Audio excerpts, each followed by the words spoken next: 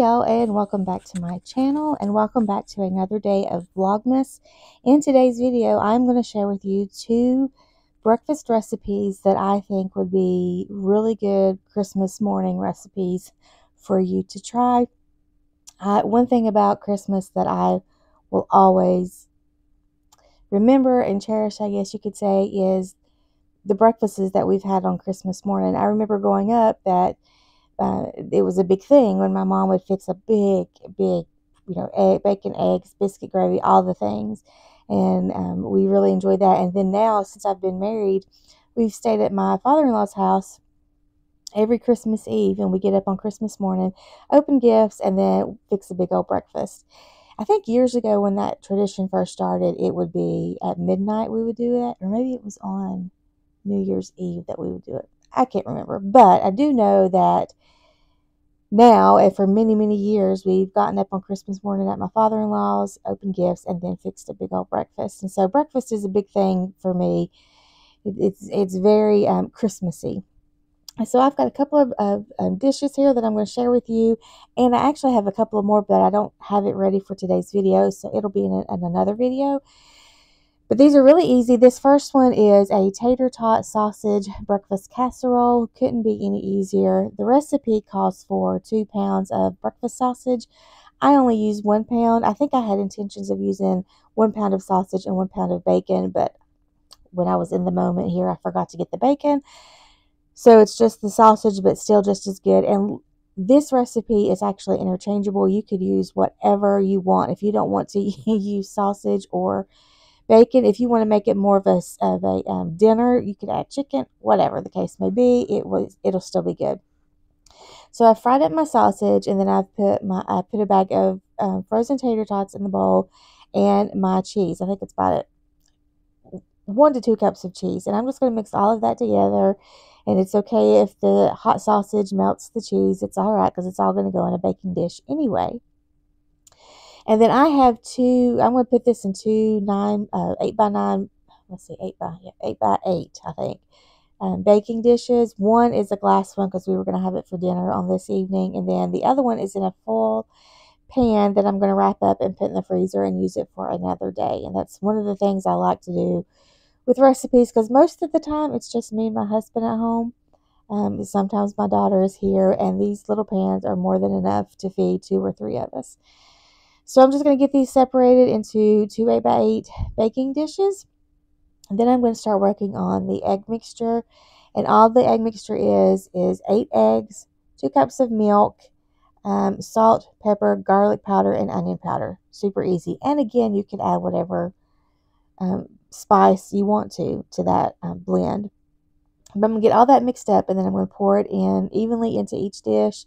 And then this will bake it bakes at 350 for at least an hour. And I say it like that because my thinking was, if these are in smaller pans, it won't take as long to bake it. But nope, I was wrong. You need at least an hour to get the eggs to set. So bake it uncovered for, I don't know, 60 to 70 minutes, or until the eggs are set.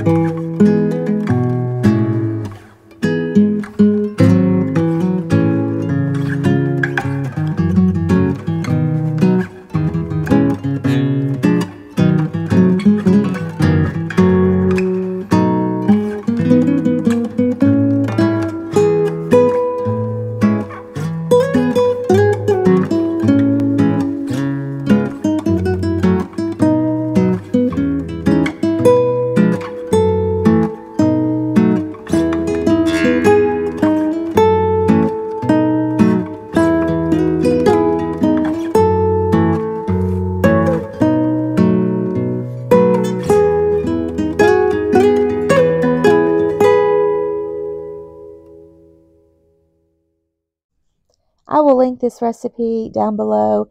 I got it from Pinterest, and it was really, really good. And a good savory breakfast for Christmas morning.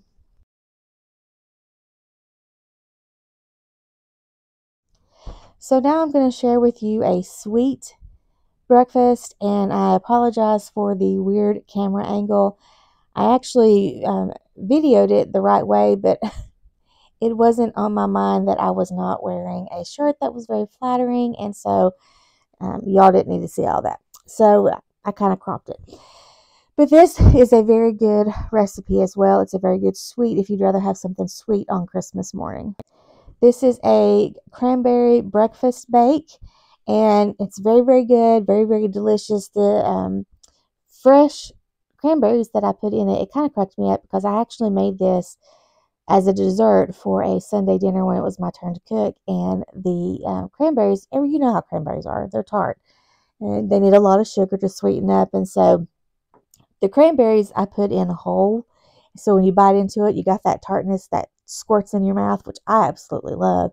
But I got tickled at my sisters and the scrunched up face that they made when they bit into a cranberry.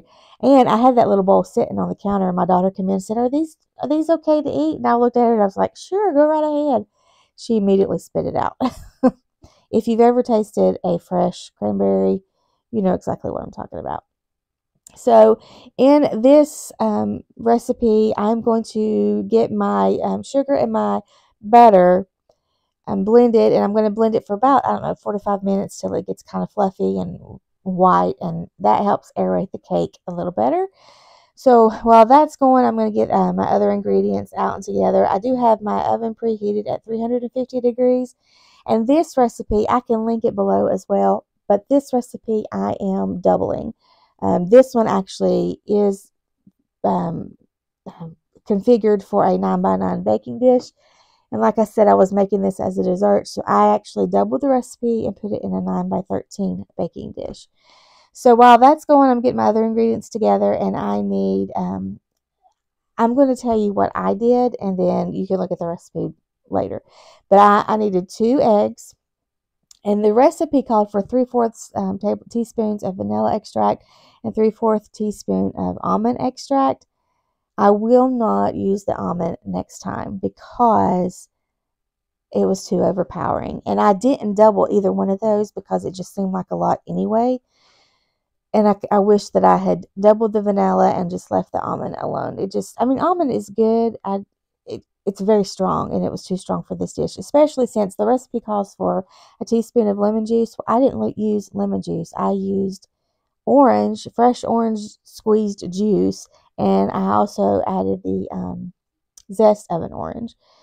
So anyway, you do you. If you like the almond, go ahead. But then I needed 2 teaspoons of baking powder, a teaspoon of salt, and that I left as it was. I doubled the baking powder, and then I used, the recipe calls for 2 cups of flour. I used 4 because, like I said, I was doubling the recipe. And then cranberries, and the recipe called for sparkling sugar, but I don't have that, so I just used regular sugar, and it was just fine on the top. It did just fine. So the first thing first, I'm blending all this together. I'm getting all of my my eggs and my extract blended in, and then I add my baking powder, my salt, and then my 4 cups of flour. I'm going to alternate. I do 2 cups, get that blended in, and then I'm going to add the milk mixture, which is a cup of milk, and you can use half and half or milk, whatever you want. But I had milk, and then that's where I added my orange juice and zest. So you do half of the flour mixture, all of the milk mixture, and then half of the flour, the other half of the floured mixture. Get it combined, and then you're supposed to fold in your cranberries. I always just, when it comes to stuff like that, I'll dump it in there, give it a couple of whisks with the mixer, and then we're good to go. And so I get all this done. I'm going to put it in a greased 9x13 baking dish, and my oven is at 350 degrees, and this needs to bake for about 40 to 45 minutes. Check it in the middle because mine was still gooey, and I had to put it in I did it for another 8-minute increments until the middle was set and done. This really was, it was good. It would have been a lot better if I had omitted the almond extract.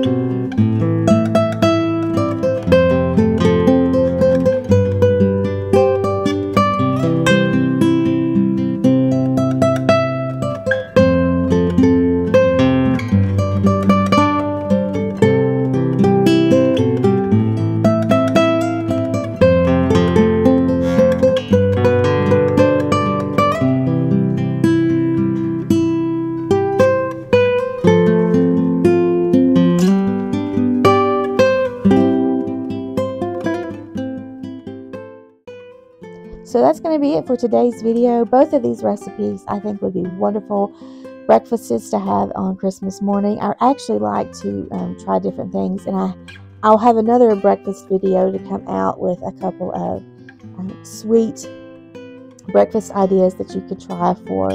You could do this any day of the week. It doesn't have to be Christmas, but you know, you kind of want your Christmas breakfast to be special. But anyway, this is going to be it for today's video. If you liked it, please give it a thumbs up. If you haven't subscribed, this is day 12, and we still have well, I guess halfway to go, because I'm going to film all the way to Christmas Eve and put up a Vlogmas video. So if that sounds like something you guys want to be a part of, if you haven't subscribed, please subscribe, hit the bell notification so you will know when I upload. And then after Christmas, I will go back to my regular Tuesday, Thursday, Saturday uploads. So hope you guys will come back for that. Until next time, I will see y'all later. Bye.